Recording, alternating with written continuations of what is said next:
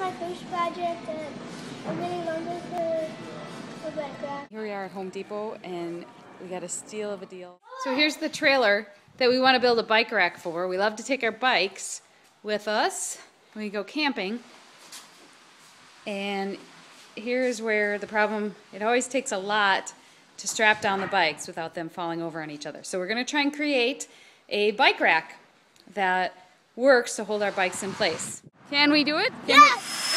Okay, the second project for Rockwood Construction. So I built this a simple frame. I'm just creating this support brace bar that go across the trailer, and I capped the sides with a 1.5 inch leg cap. And here is one bike in the trailer. And right there, you'll see kind of a close-up, just an angled bar, that trestle that I put in there. And then I attached it to the front of the trailer.